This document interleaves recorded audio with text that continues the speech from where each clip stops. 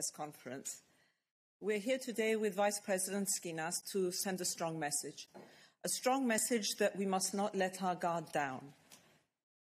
We have from the beginning, and I have always stressed that we need to look at the science, and the science speaks for itself. We still have COVID-19 amongst us. We have come a long way, and we recognize that. But no one can predict what lies ahead in the next few months and weeks.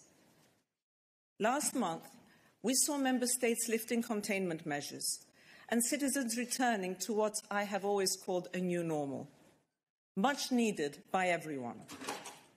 However, we know and see that member states are reporting smaller and bigger outbreaks, localized in many member states. So we're here today to say that preparedness is key, especially before the autumn and winter months. Once again, we're here to call on member states, but we're here to also call on European citizens that we need to have joint actions and we need to be vigilant. We need to have testing and contact tracing. We need to be able to have improved public health surveillance, health capacities, and ensure that we have personal protective equipment. We need to prevent and not only to contain.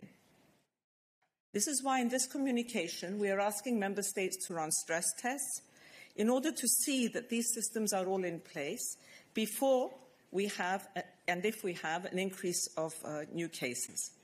Stress tests for contact tracing, for testing, for public health surveillance. We need a clear overview of needs by member states in order to know the stocks of medical equipment and of necessary stockpiles. In the last few months, each and every day, we witnessed the tragic loss of loss of life.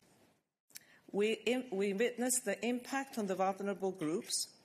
We witnessed the impact on societies and on economies. We now need to address how we can break the chain of transmission.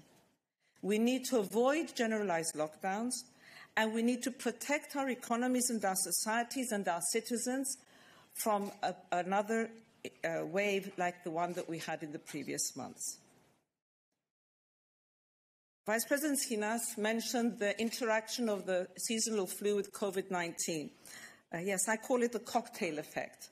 And this is something that we may be encountering, that we did not encounter early on in the year, 4 months ago. And we are raising in this communication the need for member states to be prepared for this through different ways of ensuring that they have adequate supplies of flu vaccines to start their campaigns much earlier to vaccinate, but also to address vaccine hesitancy. We also need today, and this is stressed in the communication, to address individual responsibility. We need to go on physical distancing. We need to wear face masks where this is not possible. We need to continue to use hand hygiene.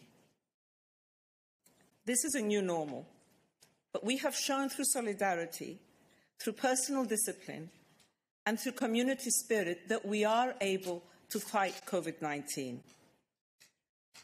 We are facing a global pandemic. We do not have the right to say, this is too much, I'm too tired, this is enough. This would mean giving up all the sacrifices that have been made by everyone, by member states, by economies, by citizens, by the healthcare professionals over the last few months. This would mean risking lives. So we need to build up a shield that will protect the most vulnerable. Each and every one of us can make a difference. A communication cannot beat COVID-19. But in this pandemic that we have been facing, communication is key. And many of the messages that we are sending out today is to join again with member states, as we have been for the last 4 months, continuously, in order to be able to coordinate and to prevent rather than contain. But where we have incidences, to be able to contain effectively so we avoid general lockdowns. Thank you so much.